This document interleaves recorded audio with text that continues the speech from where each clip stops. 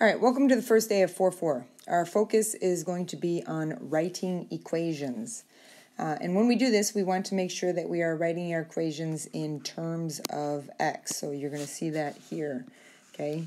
What that means is we want x on one side. We're not solving for x. Think more in terms of like y equals mx plus b. We want our equations in terms of x. All right, so things to think about as we're going through some of these problems. Number one, something that you should have learned from geometry. Always think about drawing a picture. Pictures help. Picture's worth 1,000 words. Next, you want to think about formulas that you might need. Area of a triangle formula, perimeter, area of a rectangle, circumference, any formulas that you might need. Then what our focus is going to be is taking those formulas and rewriting them in terms of x. Okay, and then from there we're going to use our equations. Sometimes we have to substitute one equation in for another. And then think about domain. Simple idea is, if we're talking about length and width, it has to be positive, it can't be negative, that type of thing. All right, let's go ahead and dive in and look at an example. All right, in example 1, it says that a rectangle is inscribed in a circle with a diameter of 8. All right, well, let's just start with that. Okay, so we've got our circle. Okay, next we have a rectangle that is going to be inscribed in it. All right. And just adjust that a little bit. All right, next. I'm going to draw in my diameter. Okay, and then the second part it says is it wants us to express the perimeter of the rectangle as a function of its width, x. All right, so here's our width, x. Okay, we don't know what the other side is, but normally we call that length, so we'll just call that length here. All right. So formulas, like it says in the chart above, things that you got to be thinking about. Number one, it says perimeter. Well, perimeter of a rectangle is equal to 2 lengths plus 2 widths. Okay. Our width, we already know. Perimeter so far is 2 lengths plus 2x. Okay. So our focus right now is going to be changing our L into x's in some way, shape, or form. All right, so sometimes you need to use other things in order to do that. So I look at my rectangle that got cut in half by the diameter, and I see a right triangle here. And so something that kind of pops into my head is, hey, we can use the Pythagorean theorem. So let's go ahead and do that. I am going to say that x squared plus L squared is equal to 8 squared.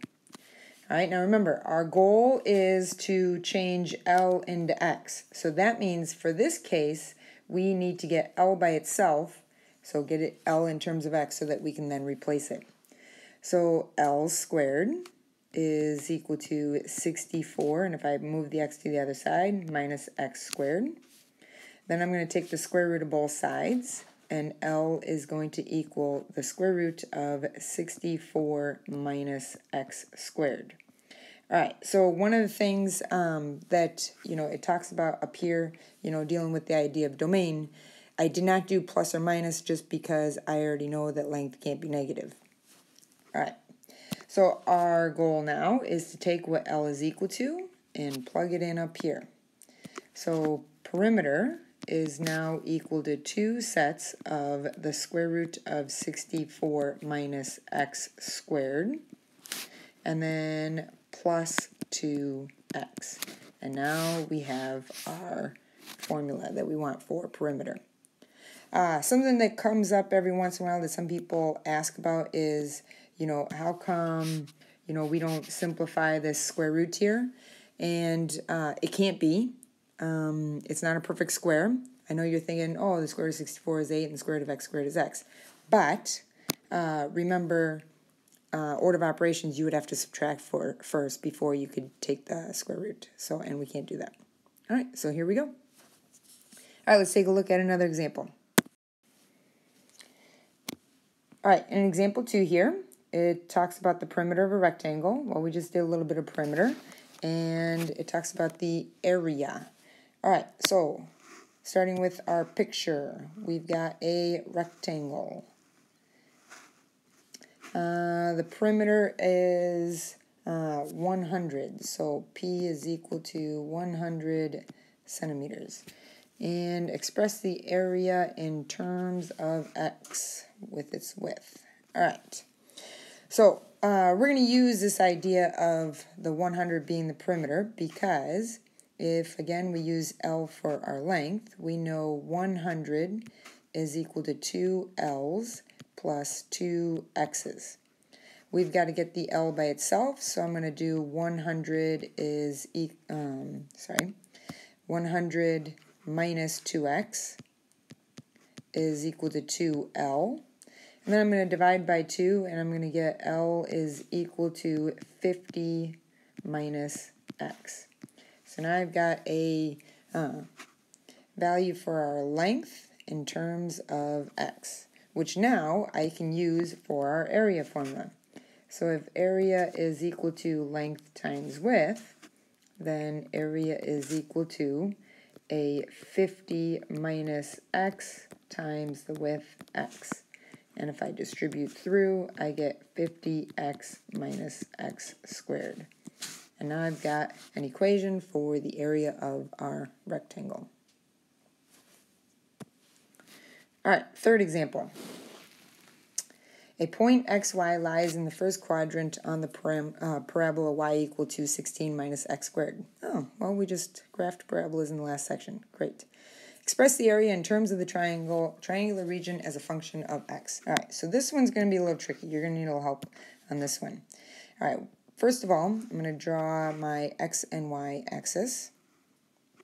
Next, I have a parabola. I know that 16 is the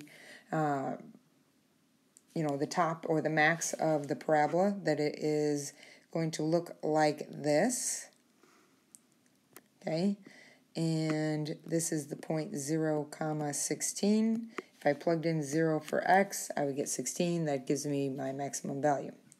All right, what it's asking for us is it is saying that there is a point, x, y, that if we create a triangle from the origin to this point, okay, it wants us to find the area of this triangular region. All right, so this distance here is x, is known as our base of the triangle, and this distance here is our height of the triangle, which is also our y value. All right. So equations that we need to know. We need to know the area of the triangle is equal to base times height divided by 2. Now our focus is to put everything in terms of x. So area is equal to the base x times the height y, all divided by 2. So what we have to do is we have to change our y value to something in terms of x. Well, they gave us the equation y equals 16 minus x squared.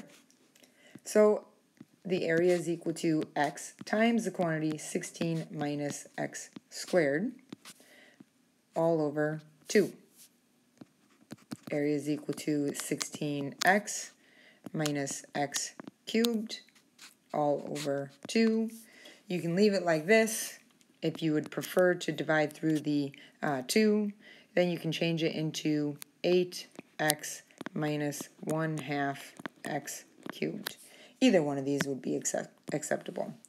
Once you know what your x value is, you'd be able to plug it in and you'd be able to figure out what your area is.